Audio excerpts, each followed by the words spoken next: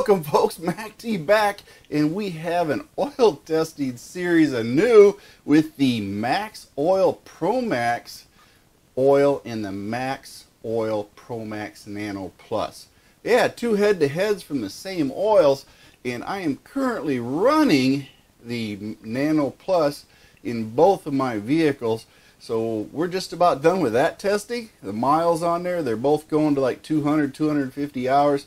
But let's see what the virgin oil analysis says about both these oils, and then once I get the testing complete, we'll see what the used oil analysis are.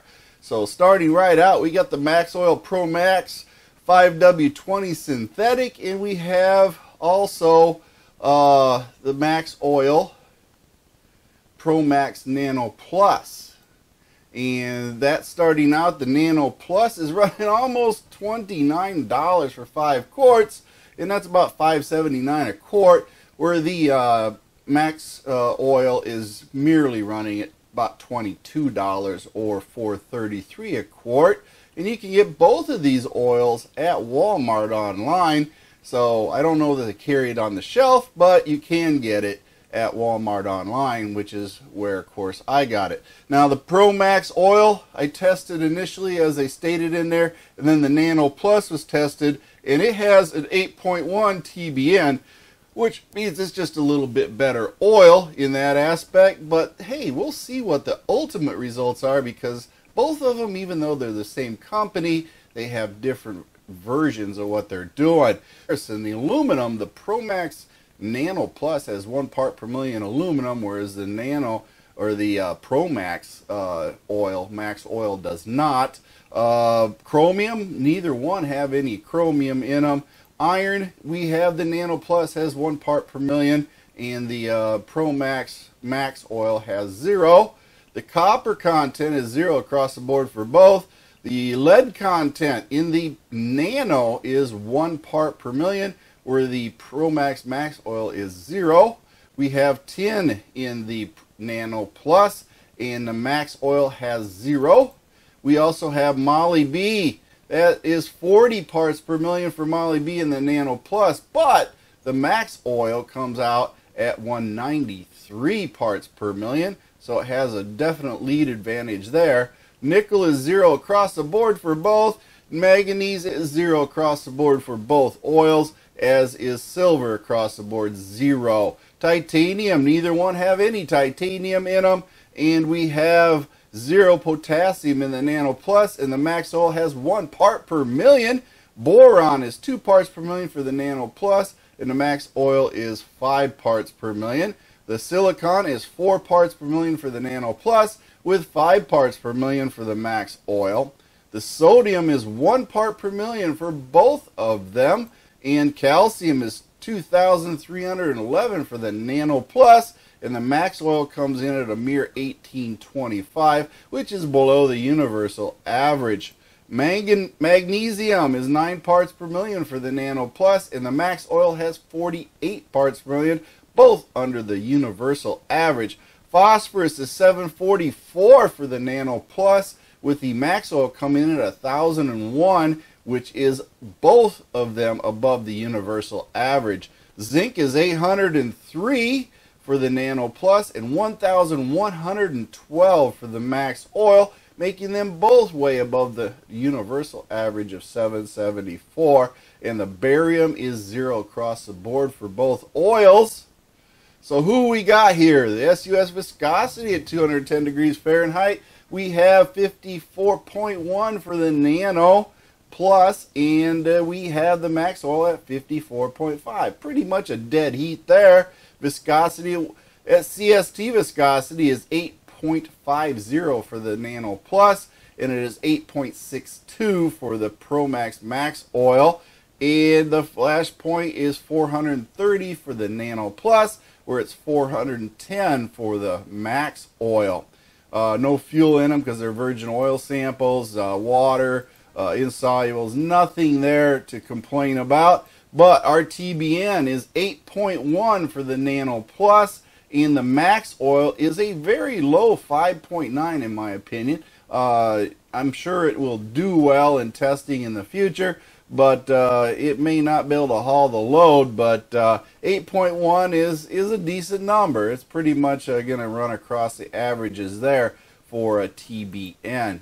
Now, one thing that we do want to cover is I have the SDS sheets here for them, and they of course have all their trade secrets and everything else. The thing is, the formulations are not going to vary too much, because you can see the Nano Plus and the AMSOIL Pro Max, both the same. Okay, there's nothing different for the SDSs on them if you look at them. So, you know, tallow is probably the most notable thing. You don't see too much tallow in motor oil, but that's what they got in both of them.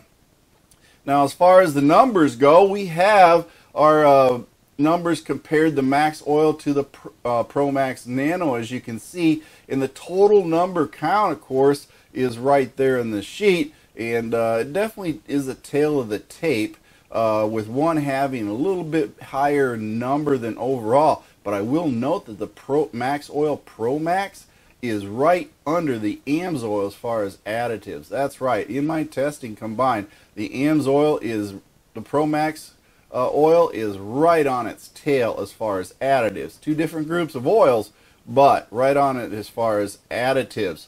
Overall, dollar for dollar, the Pro Max Nano, hey, is definitely more expensive than the Pro Max. And then the estimated Group 3 mineral oils they make it out of, which is pretty much what they told me over the phone. I don't know how many miles, but I'm going to say 3,000 to 5,000 mile oil based on the fact of the TBN. It's a low TBN, so I don't have used oil analysis to see how far it drops on use. And the frequency of change is, of course, a good thing for this oil. You know, if you're not sure, your 3,000 to 5,000 mile oil change, it would probably do you justice there. But follow your owner's manual. Now, as far as the Nano Plus, over $1 more per quart than the Pro Max. And it is a Group 3 oil based on all my conversations. They assure me it is, but you know, that's how we're going to look at it. My future testing is going to determine the used oil performance. 250 highway use miles. I'm over 10,000 miles now on it, so I got about another 20-30 hours to go. Then we'll have our 250-hour long-term test.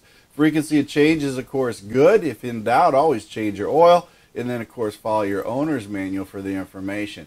Now, as far as the anti-wear and detergent dispersant war goes, the total combined numbers for the Pro Max are 4,184, which makes it the highest additive oil I have tested to date, other than the Redline and the AMSOIL. That's right, it is the highest additive testing, but that ain't the oil I'm using. I am using the Pro Max Nano Plus, and its total combined number is 3,909. It's only about 280 behind, but either way, it is definitely on the lower side and is right up under the Pro Max oil. So we're going to see how it does. It has those nano things in it, and to explain the nano things is essentially spherical diamonds is what I'm getting out of the deal. It's a new additive that people are trying to use, such as the ceramic additives and everything else. So we'll see how it turns out as far as anti-wear and how this all works out. But overall, that's pretty much the information I have on this oil for the virgin oil analysis of this oil, and these two that are both from the same family and same company. We'll go ahead and see what the oil test results for the used oil analysis will be in the future. This is MACTFORDEDGE, and you can find me, of course, on YouTube, and most definitely get a hold of me on Facebook, MACTFORDEDGE on Facebook. Don't forget my MacTGarage.com, where you can go and buy all sorts of things like t-shirts, get information on your vehicle, and everything else that you may need to deal with your Ford vehicle, as far as the Ford Edge, ST, Lincoln MKX, all that good stuff. And also, MacTGarage.com has all sorts of other information in it with parts and everything else. MacTGarage on Facebook and YouTube. That's right, I got MacTGarage on Facebook. You can join that. MacTGarage on YouTube has some videos not covering the Ford Edge, but other things. and you can definitely check that out. But my feet hit the floor today. Am I having a great day? I want you to have a great day too. With that being said, Panda One has some great music for you, and Mercy Girl has a couple one-liners and maybe a little bit of bonus footage at the end. No tools, folks. I only had it hand tight, and it held for 50,000 miles or so, whatever it was, 40 some. Anyway, no tools. I just tied my plug hand tight. There's a gasket on it. Undid it with my fingers.